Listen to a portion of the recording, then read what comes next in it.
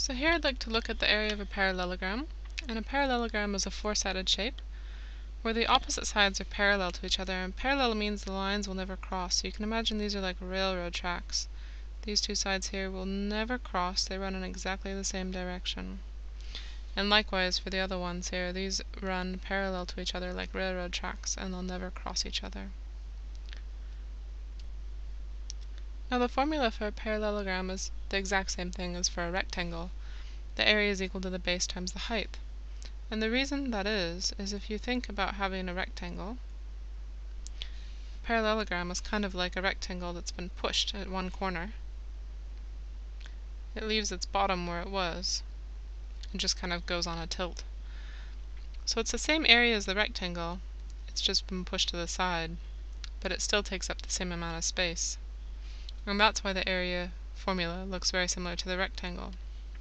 And the catch here is that we have to make sure that we use the height and the base always perpendicular to each other. So the base and the height always have to be perpendicular, like with the triangles.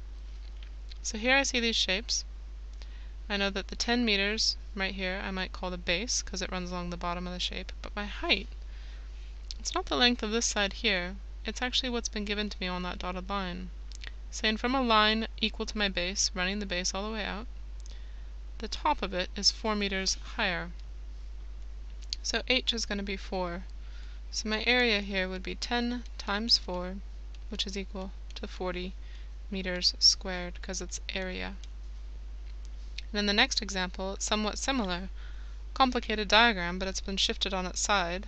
I could imagine if I want the base of it here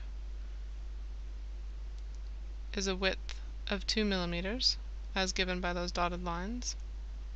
So that'll be my base, and my height from corner to corner here is going to be 3 millimeters. So the area of this one would be 3 times 2 equal to 6 millimeters squared.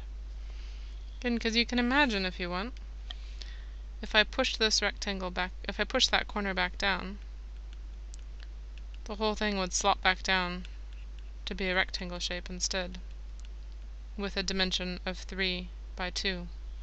So that's where your parallelogram area formula comes from again. But be careful, you have to make sure you get the perpendicular height and the base.